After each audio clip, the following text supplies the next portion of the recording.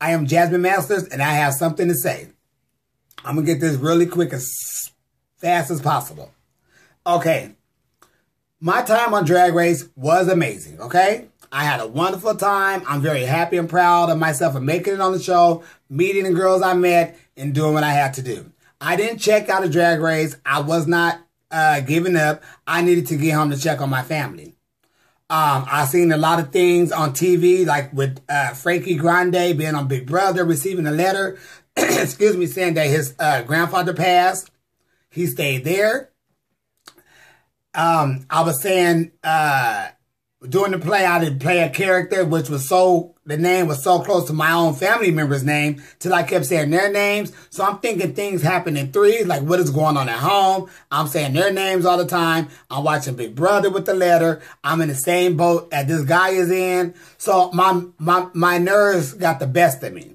So I didn't sleep out all that night. So we had to wake up in the morning and film. I didn't know nothing because my mind wasn't set there. My mind was somewhere else. My mind was what's going on at home. So I already checked out. I checked out in my room with the race. So that's why I was packing my stuff, because I wanted to get home to see what was going on. And I love my family. I can't even express the love that I have for my family, because I have a lot of friends from when I was coming up in the gay world from '93 who parents had put them out because they were gay. They were sleeping on the streets. They were sleeping in people's cars, sleeping with different men, or just doing whatever they could do to survive. My family didn't do that to me. They treated me like I was no different. And I learned more about love then than I knew before I came into the gay world and knowing about people getting put out. I didn't know that. I never witnessed or experienced that.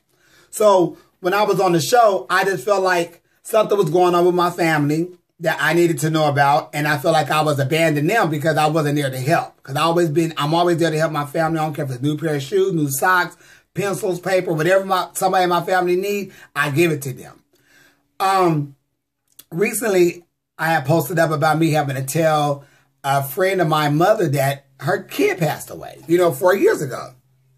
When I told her that, she passed out. Once we told her and gave her the obituary, she just passed out. Well, yesterday I had a chance to go by the house and talk to her again and see her, make sure she's okay. We had long conversations. I told her everything she needed to know, but she just feels so bad. She did reveal to me that during that time, she found out her husband was cheating on her, had a baby on the way, found out her 16-year-old daughter was pregnant, and then she found out her son was gay. So she said that was just so much pressure on her. Either she needed to leave or she was going to kill herself. So something told her just to go ahead and leave. But she really regret the fact that she put her child out, like that, and found out that he's dead. She's not well with that at all. She's not good at all. And I just want to tell, excuse me, anybody out there, no matter who we are, what we do, who we love, we still deserve to have our family and to be loved by our families. You don't have to agree with our lifestyles, but who said we agree with your lifestyles? No one is perfect. The only time you're perfect is when you're dead. And all of us are still alive because we all bleeding, we all still peeing. So I know it's hard for parents to accept that their son or daughter may be gay or whatnot, and they thinking about what others may say or what others may think. Fuck the others. That is your baby. That is your child. That is your brother. That is your sister, your uncle, your nephew, your grand. It don't matter.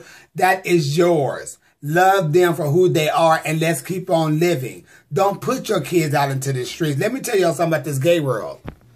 Y'all think the straight world is real? The gay world is fucking real. You hear me? Because when you put your kid out there when they're so young, all these fine-ass men, when you're young like that, you just say, oh my God, this man, or, when you're young, we looking for a father figure or whatever the figure may be. And then they getting used up by all these grown ass men. And then they getting put on drugs or they getting trains ran on them or whatever the case may be. It's not right. It's just not right. I got a lot of friends that have been through a lot. And I'm so thankful that I didn't go through that. But I'm so thankful that I was there to support them and I had their backs and I learned from that. That's why I'm the type of person where I don't give a damn what the next person is doing. If your ass is happy, you happy. I'm happy. I love myself, all my flaws, everything about me. And that's what I think everybody needs to start doing, is loving them for themselves. Who gives a fuck what the next person is going to say and think? Just love yourself for yourself. You will see life a lot brighter. You will accept things more. You could take drama and bullshit because it'll be off your shoulder. Love yourself no matter what.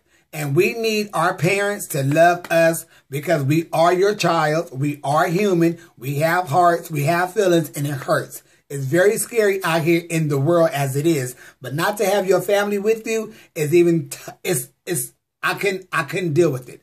I could not deal with it. I would never in my life do anything else where I could not pick up the phone and ask my family, what is going on? Are you okay? Do you have a cough? Take some Alka-Seltzer Cold Plus or warm water. I cannot and I will not ever do anything like that again because I feel like I abandoned them. When they all knew I always do things to make a better life for me, to make a better life for them, to help them any way I can, I would never do nothing like that again because I didn't feel good at all. So if you, families, we really need to get it together. We really do. You don't know how your kid or your cousin or your nephew or whoever it may be out there that's not home with the family, you don't know their pain. And I'm pretty sure it's tough as hell because I hear from people all the time. So you need to go find your kids and really love your kids and tell them, I'm sorry, we're going to work through this. And be proud that you have a gay kid because everyone cannot say, oh, I have my child is gay. Not every parent can say that. Take that as being a blessing. You have one special kid who is gay and they love themselves and you love them for it. Gay is a beautiful thing. It's not a terrible thing. And people make it seem like, oh, they confused. They don't know. No, we're not confused. We know who we are. We love just like you do. We just love differently. And actually not even differently. We just love the same sex, or we may want to be a different sex and love the same sex. However the case may be. We have a heart that beats just like yours. We got to really get it together. When I made a statement about me quitting drag or taking a break from drag, I've been doing drag, I think, since 93. Non-fucking stop. Just going. I want to take at least 6 months of my time while I'm on this platform. Talk to some people about building some type of home or something where we can allow youth to come in who get put out, who don't have education, who don't have nowhere to shit, shower, shave, no food. I want to do something like that. I would rather make sure the youth have safe spots to go because there's a lot on the street today that don't have it. I have a lot of cousins that's growing. I don't know if they gay now. I don't know what's going on. If they're going to have kids later in the future, they're going to be gay. But I would like to know I did my part to make it safe for them. For if it does happen, they won't have to go through the stuff that some of us are going through today or some of the stuff has been through in the past. That's what I mean by taking a break.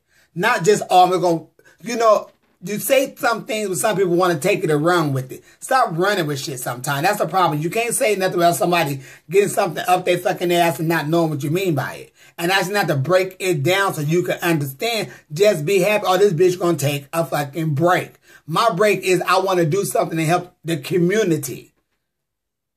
Period. Because I'm on a platform. I'm not going to let it go to race. I'm going to fight till I get something done or make some type of noise. I don't want to argue with nobody. I don't want to go through all that bullshit because all that shit don't even matter to me. I just don't have time for it. So with this being said, I want parents to really take into heed what I said. I had to tell a mother that her son had passed away 4 years ago. She had no idea. You don't want that on your heart. You don't want that on your mind. You don't need that in your soul. So please, let's get it together and understand we are human. We all bleed. We all pee. We love each other. And that's what we need to be focusing on. It's love. Period. Bottom line, cut and dry. I always said that people had a little piece of God, and my pop said this too. If people had a piece of God, the world would be a better place. Everybody would be happy. It won't be all this shit going on, these riots and stuff. The world is getting crazier and crazier by the second. And we're not helping them. We treat each other like shit. I'm done with this video now. I said my piece. So anyone who wants to know why I left Drag Race, that's why. Because I felt like I was neglecting my family. I felt like something was going on that I needed to know. And I didn't feel right. Because it was just too much going on with TV. That is how my mind played. I'm sorry, my mind did that to me. And I checked out. But I enjoyed my time on the show. I don't regret anything. Anything you may have seen me say on the show, I said it. I meant it. But you didn't see what happened before. I wish everyone love. I wish everyone peace. I wish everyone happiness. I'm out of here. I'm Jasmine Masters, and I have something to say.